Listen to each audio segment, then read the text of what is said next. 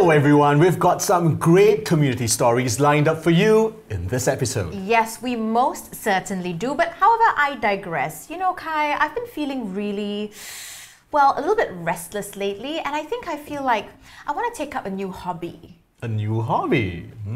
Interesting. What do you have in mind?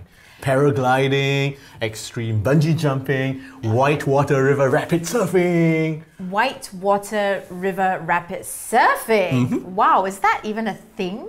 I don't know actually. But you know, you could be Singapore's first ever whitewater river rapid surfing champion. Okay, somehow I don't think so. Maybe on a boat with a helmet and a jacket and a professional qualified instructor, yes, but on a surfboard? No way. Not a chance. No. Really? That's a shame. I think a lot of people would have paid good money to watch that. Ooh, okay, if you say so, maybe I'll get more Instagram followers if I do it, but no, but on all seriousness, I think I'll stick to something a lot more, you know, sane and not as insane. Okay, you know what? Speaking of hobbies, I'm going to tell you what I am planning to do. I'm going to take up crochet. Okay, no. Sorry I laughed, but actually, I think that's quite cool, crochet. But why? Well, you can ask Betty Davis, ask Meryl Streep, ask George Lucas, Russell Crowe, Ryan Gosling, you know? Well, you see, as an actor, I am a bit of a storyteller, and crochet is great for someone who likes to spin a good long yarn. Oh my goodness. That took a very long time to land a very bad joke. Okay. In all seriousness, if you have the patience, it's a great relaxing and absorbing pastime. You know, and it has such a long history as well. Apparently, it developed from ancient Chinese needlework and made its way to Europe before reaching our shores. Wow, all the way from China to Europe. I'm very, very impressed by that. And it just happens that in our Spirit of Singapore segment today, we're going to meet a group of adorable ladies who crochet amazing pieces for charity. Crochet is a very good form of therapy and a form to relieve myself from stress. There's never a dull moment when we are always together. It doesn't have to be rich to do charity. It's just the kindness from the heart.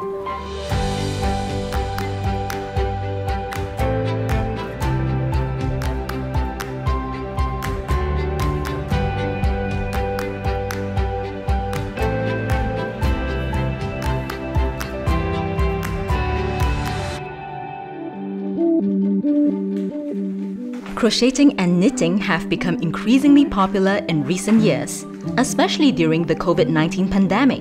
Knitting and crocheting can also be therapeutic. The British Journal of Occupational Therapy published a study involving 3,500 respondents with depression. 81% reported feeling happy after knitting. I love this crocheting is because I meet a group of lovely people where we joke and talk. We have a lot of things to share. I guess it's all about the friendship, having common grounds on it. I actually start a class of teaching how to crochet. Then after that, we slowly start as an interest group. Then we have 5 members in our group. Crocheting uses a single hook needle for drawing yarn through intertwined loops to create a textile, whereas for knitting, 2 straight needles are used to manipulate yarn instead of 1. Both require nimble fingers and precision to produce the desired patterns on the garment. This blanket is very big, so it's about 140 cm in length. So it took me about a few months. For this one, it's about 600 gram valuable. I took about a week and a half to complete this baby blanket. This is about 200 yards per skein.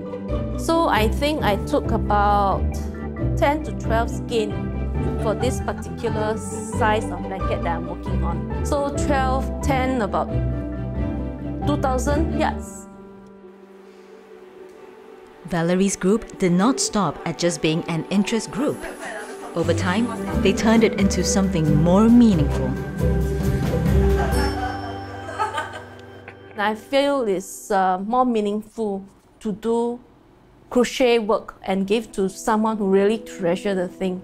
Slowly, we just start our charity project from there. We transitioned to charity is because we want to help more people. I know it's how it feels like to have nothing else, because I've been through that. So now I'm trying to contribute back to society to help those people who really in need and let them know that we care about them. I am never a keen person to do a big project, but when it comes to charity and stuff like that, yes, you know, thinking about what we are doing is helping the others. It keeps the ball rolling actually. Valerie's group has benefited many charities and causes. One of the group's recent contribution was for the Australian bushfire in 2020. So I also am animal lover. Australian bushfire is through Knit and Crochet group by a lady called Nicholas. Yeah, she actually posts on that group saying that anybody can help. We need nesting basket for the Australian bushfire. So that time I took up this challenge because I never do before. This crochet nesting basket is used for like birds, baby squirrels. Just small baby, you know, who lost their nest. As a nest, a warming nest for them. Yeah. So I say, why not try lah? Try.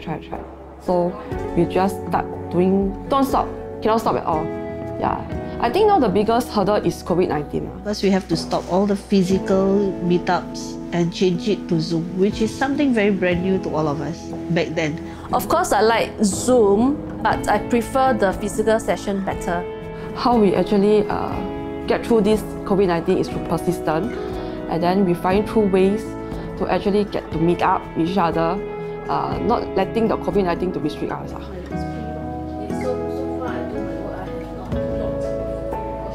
Okay, this project we are doing is for the Philippines. What happened is that we found out this project from Valerie, and then she gathered us around asking whether if we want to help. There's a lady who posts in the Knit and Crochet group. First, she never asked for help. So I saw like she posts like beanies and scarves. So I messaged her through Messenger. I asked her, hey, do you need some more scarves? Because I have scarves at home. So she said, yeah, they need a lot because they're selling to the orphanage there. It's showing them that you care. You know, telling them that you're not alone. Whatever it is, we are still here for you lah, in a way. They might not know who we are, but I'm glad that we are able to do something for them. Thank you, Jesus, for these wonderful blessings. Thank you, Lord, for you provide. That's why we have abundance to bless. Thank you, Jesus. Bless all this to all the kids, to all those who receive protection, health, and restoration. In Jesus' name we pray. Amen. Yeah. My friend actually is a volunteer in that group, so he sent me the picture and showed it to me. You can feel that they are very, very grateful for what we have done for them. Yeah, it's just a little gift. It's just beanie, you see, but they like it very much. That you can see their, from their face. I feel happy. Yeah, I say, hey, at least something that I have done is not that very perfect one. Actually help the people there, you see. It's not about your race, your religion, country, or whatever it is. You know, you need help, we can help. We help. I always believe in this. We might be poor, but there are other people who are poorer than you outside. We might not have the money to share with you, but we have the ability to do something for you. I hope more people can actually notice those people who are actually in need of help and not to cast them aside. I really hope that, after they receive our blanket, they really can really feel that how much there is still people caring for them and they are not alone. That's why we do this blanket for them, and we do it. All this is out of love.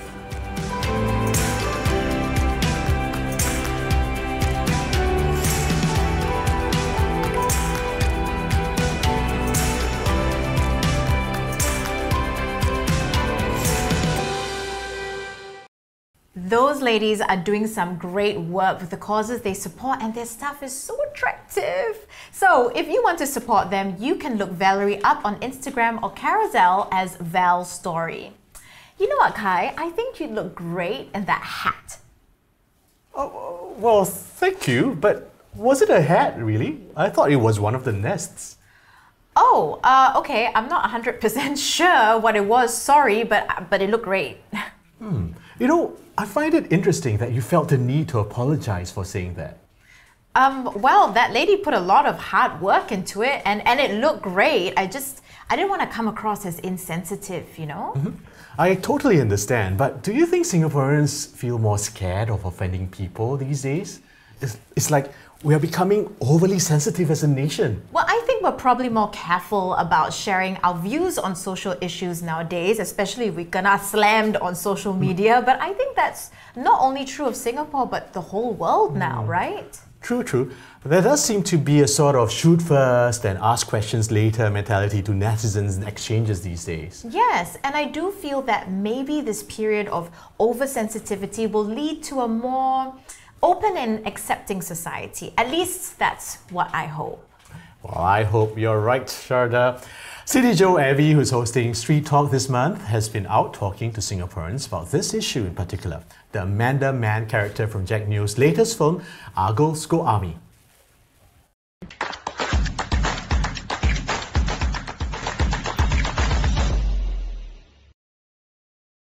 Hello! So for the next 4 weeks, I am going to be mainly focusing on street talk, and I am terrified. I'm horrible with speaking to people on the street, so scared. Anyway, for this week's topic, we are focusing on the latest saga about Jack Neo casting a transgender actress and giving her the character name Amanda Mann. The actress herself has been quoted to say that she was not offended, but netizens were. And that caused the production team to apologize and also to change the character name.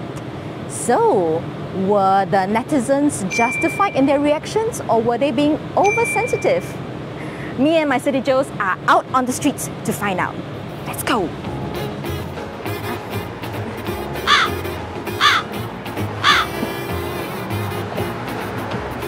Hi! Sorry, we are doing a... Okay, that's alright. Thank you.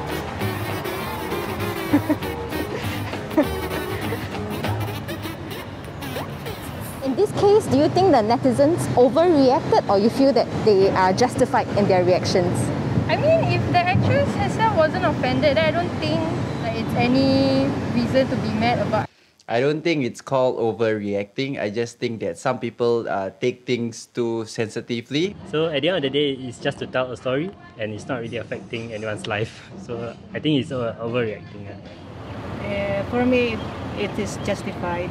Also in concern, it's not offended by it. I don't see why others should be offended. I feel that nowadays by nature, Singaporeans are very sensitive. So do you feel that it is okay for netizens to, in a way, force their views onto the production team? At the end of the day, we are the ones who watch the film, right? So we do have a right to say whether it's right or wrong. No, I don't think so. I don't think so. Unless they invested part of their money in that movie, then it's okay. I think this in a way will affect the creative side of, the whole story. Netizens should be a bit understanding, but also it's not wrong for them to say their opinions lah. Just like how filmmakers influence the people also influence the media. So I guess it's the same thing. It's okay for people to express opinions. Yeah, it's not wrong. But then I feel ultimately it's up to the filmmaker, how he wants to take the critique.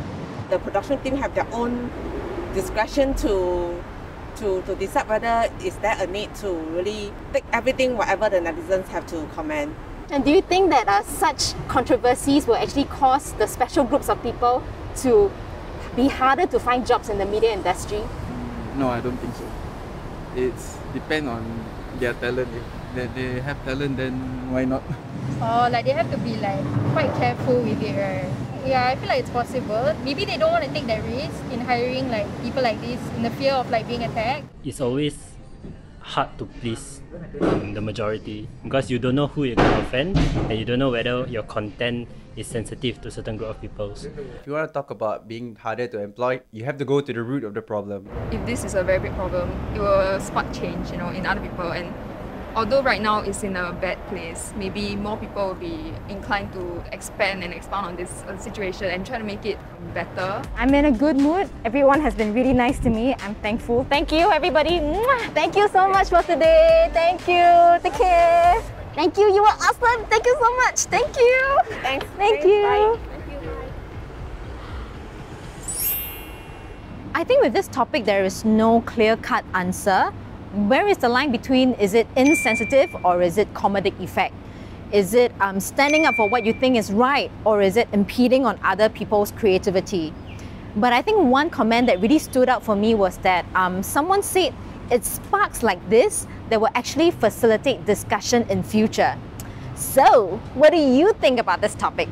Let us know in the comments below. This is CityJo Abby from Singapore One.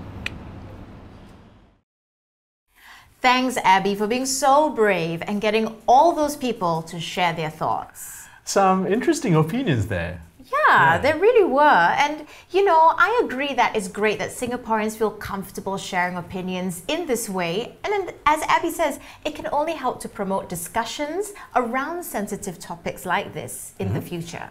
Absolutely, and I think one of the things that can help us be more accepting of other people's points of view is reading. Oh yes, I'm so glad you said that. I wholeheartedly agree with you, Kai. I think we can learn so much from reading books by authors who offer different outlooks and perspectives from us. In addition to our fantastic libraries, there are a number of little bookshops scattered all around Singapore with unique, welcoming environments and wonderful books to read and buy. Yes, and our girl, Abby again, she's really hardworking, has visited one such bookshop, Hook on Books, which offers books in Chinese. Let's take a look.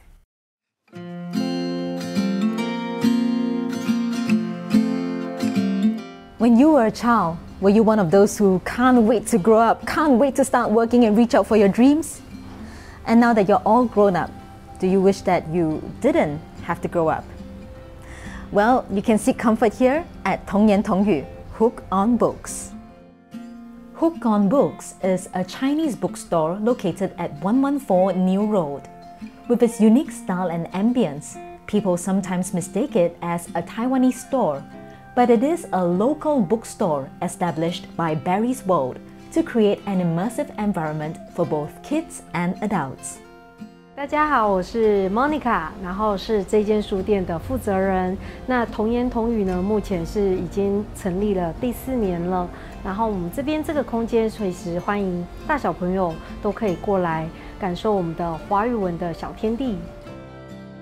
Every year, they will organize a picture book writing competition for children from 5 to 12 years old. These children will have to write and illustrate the stories themselves, and the winning entries will see their books published and sold in the store. Take for example this winning entry entitled, "What is this color?" The young author was inspired by a boy in his art class who kept on asking, "What is this color?" 我就回家问爸爸为什么他一直问老师这是什么颜色，爸爸就告诉我他色盲。Our young author hopes that with this book, readers will learn to be more empathetic and not make fun of those who are different from us. 新加坡呢，一直以来都是在推广华语文教育，在学术上加强孩子的听说读写的能力。但是语文这个核心其实是生活的，是文化的，所以我们在艺术层面上，我们一直希望可以带给孩子更多彩的、更多元的学习华文的方式，然后让孩子可以主动学习华文，然后大人呢看到华文的这一块，也能感受到它的美好。As Monica says, Hook on Books is not just a place for children, but is also designed for adults like you and me. So this is the adults reading corner, and all the books are donated by kind people along the way. So whenever you feel tired and whenever you feel like you need some me time, you can just come to this nice little quiet corner to relax. And just like the sign says, 再忙也要歇一歇. No matter how busy you are, find some time for yourself.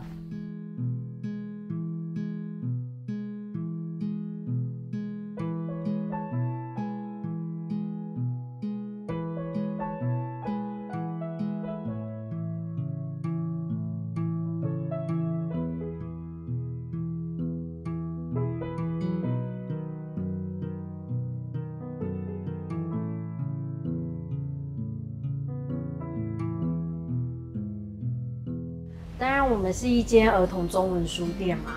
那除了华文，你可以去感受到华语文的一个魅力之外，书籍的魅力之外，我们其实也有提供给大家做手工的部分。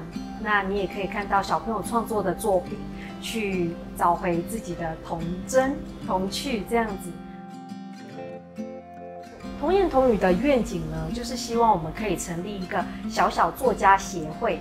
因为从我们的华语文儿童绘本创作比赛的这些得奖作品呢，我们看到很多孩子的创意远远超过于大人，也因此呢，我们希望有更多的小作家可以来到童言童语这个创作的一个小空间。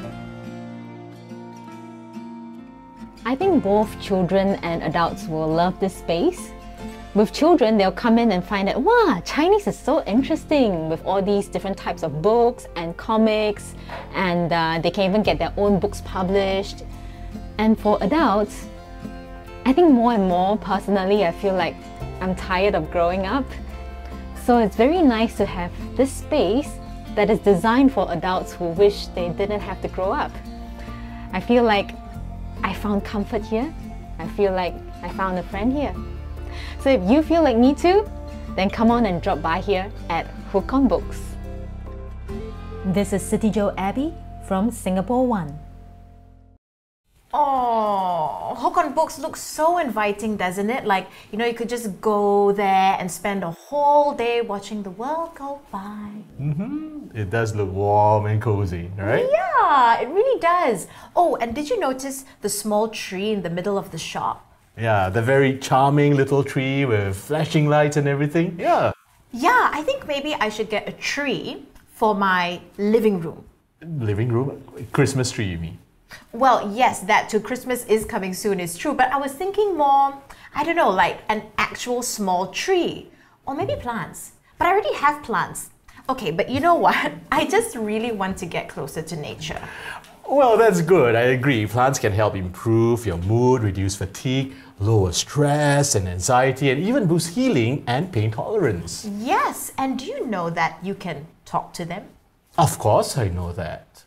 So, what do you say to your plants? Aha! You know, every day, while watering them, I'll ask them how they are. 你好吗? Apa khabar? I sayang them, then they will grow, right? Oh, so sweet. You sayang the plant. Then you talk to the plants in different languages. Well, if you're serious about buying some plants, our CityJo Bruce stumbled upon an awesome nursery in, of all places, a Chinatown shop house.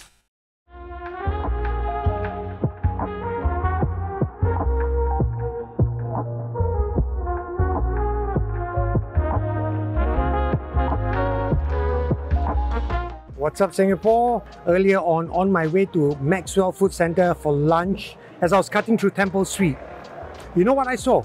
I saw 3 shop units.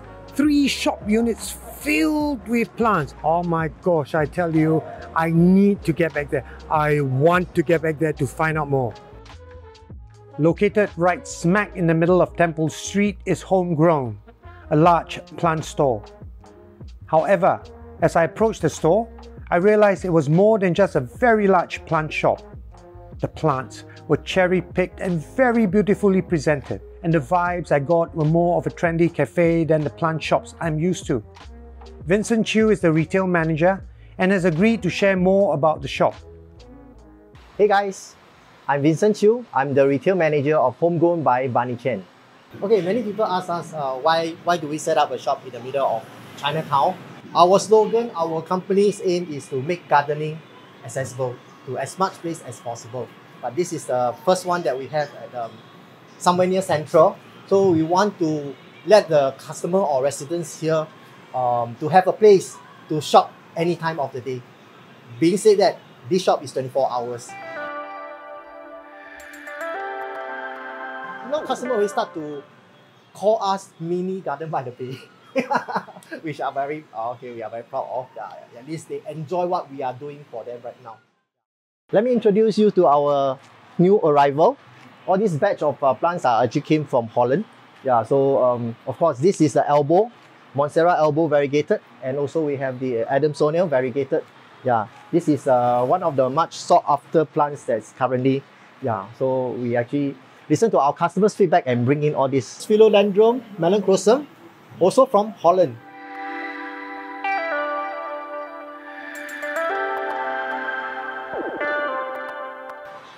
Begonia pink polka dot. On top of the wide variety of plants, I also noticed that they carried many exotic plants that are not normally available in other nurseries. Let me try to pronounce this. Okay, Begonia Brevirimosa exotica. Begonia, I know, the something exotica. Exotic. But really, it is damn exotic looking, guys. Damn exotic looking. You know, I would love to get one, but you know what? Way over my price range. How much is it? This we retail at 158. 150 baht. Over my price range. I don't know about you guys lah. I'm telling you, I love all the plants, but honestly, I cannot tahan the names. I mean, what's up all the names? Cannot pronounce and all that. Walao, it's a simple name lah. Philly something, Philo that. Oh my gosh. Walao, yeah. After touring the place, I have to admit that this store caters to a more upscale market of plant lovers compared to our traditional plant shops. And they are doing a great job revamping the image of plant shops in Singapore to attract new customers. I like this place that I can see all the plants and beautiful flowers. After today's visit, I am super excited. I want to do my part in making our nation an even greener city by introducing more plants into our urban jungle. Now, what about you? This is Bruce for Singapore One. Thank you, my man Bruce. See how lush the shop is? You know, I'm sure they talk to their plants. Yes, and I'm not disagreeing with you. I'm totally 100% sure that they do that. But you know what? I think I have now made up my mind. I'm inspired. I want to be a plant collector. Well done. Maybe I'll crochet a pot holder for your plants. How about that? Oh, that's very kind of you. And that would make a great Christmas present. And because, you know, we have to exchange presents during Christmas, I will talk to your plants, Kai, in every single language known to man. Done deal. And talking about talking, please, you can come talk to us about anything, especially topics that you would like to cover on SG Now. Our CityJos are always out and about in the community looking for Singapore stories to tell. Thanks for joining us today. Keep reading, keep discussing important issues, keep talking to your plants, and join us again on SG Now. Bye. Bye.